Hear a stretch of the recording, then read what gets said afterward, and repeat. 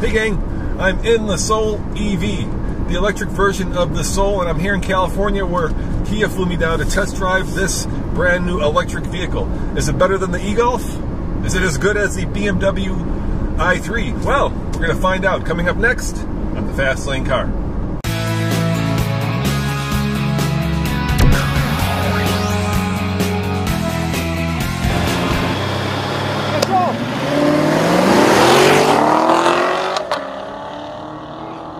$36,000. That's a lot of money for an electric car, but keep in mind that there are all sorts of federal and local tax credits. I believe federally it's $7,500, and depending on what state you live in, then you also get a reduction in price. Now, if you do want this particular electric vehicle and you do live in California, chances are it's going to be hard to get, because this morning the Kia guy said that there isn't going to be enough supply even for California.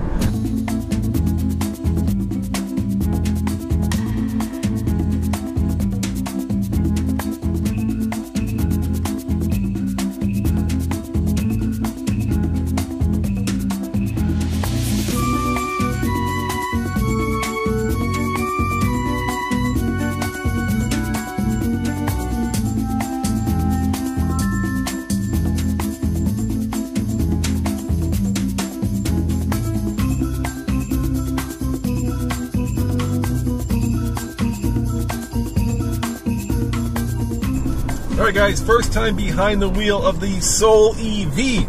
And of course, EV stands for electric vehicle. So if you listen, you're not going to hear a lot because there's no gasoline engine under the heart of this beast. Let's look under the hood and let's talk numbers.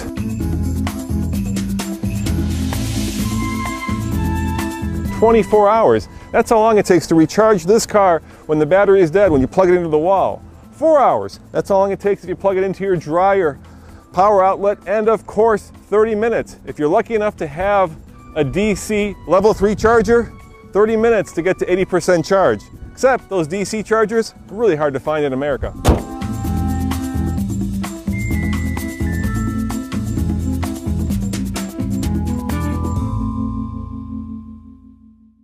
And the great thing about electric motors is that they have instantaneous torque.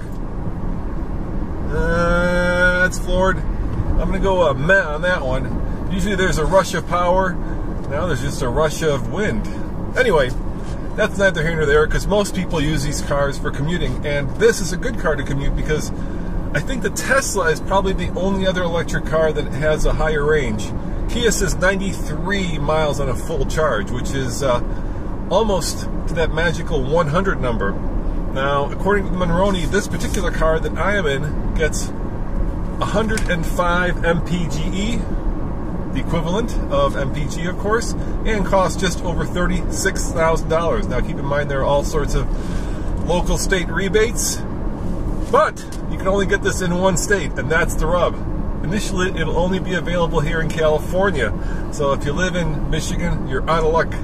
Eventually, it's going to go to the states that are around the coast, because those states conform to California standards for emissions. But for now, unless you live in California, you're not going to be able to purchase this car, which is a shame, because electric vehicles have their place in the world, and unfortunately that world doesn't encompass places that are cold. And the reason for that is because batteries aren't happy where it gets cold.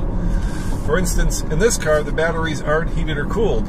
So if you were driving a place like Colorado, where we're from, it's going to lose a significant amount of charge due to the cold weather, so you're not going to get 93 miles. You're going to get a lot less, and that's one of the reasons that manufacturers don't bring the cars to the rest of the country. Of course, the other reason is that there isn't much of an infrastructure. So unless you are willing to wait 24 hours when you plug it at home, you're going to have to make do with the public charging stations. Now, that's what Kia says. I completely disagree. Having driven a lot of electric cars, including the Leaf, the Tesla, the 500e, the Focus Electric, oh, and the Smart E, I know that in Colorado we have plenty of electric charging stations. It's just that the manufacturers aren't ready to jump in with both feet, except for Tesla, Nissan, and of course BMW with the new i3. Anyway, let's get back to the Soul. Pretty much, it's as good as a regular Soul, and in some ways it's even better.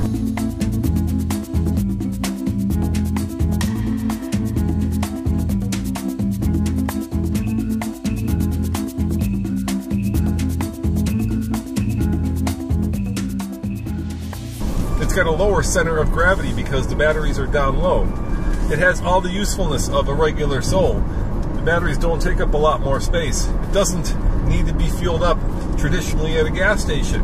It drives really well. It's got low rolling resistance tires, and that means that they're not as rough on the ride as regular tires. And for the most part, when you're driving an electric vehicle like I am right now, it's a pleasure. It's very quiet.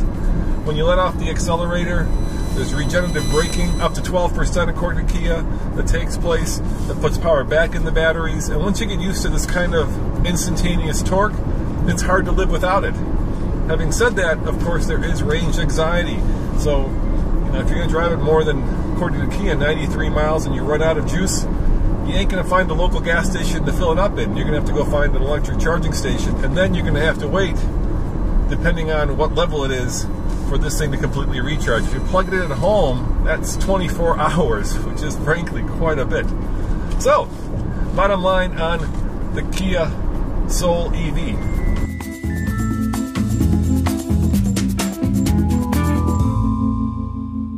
And the fact is that there are really only a handful of cars you can buy in all 50 states, and that includes the Nissan Leaf and, of course, the Tesla. And I have to think that until manufacturers get serious about selling cars, not just in California, but in all 50 states, electric cars, then these are just going to be cars for early adapters and people who want the unique ability to not use any fossil fuels, at least when driving the car. But until we can get these cars in Colorado, where it gets cold and batteries don't work so well, and until you can buy them in the rest of America, this is going to be a sideline that will need a little bit of government help in terms of rebates and refunds to actually be the car of the future.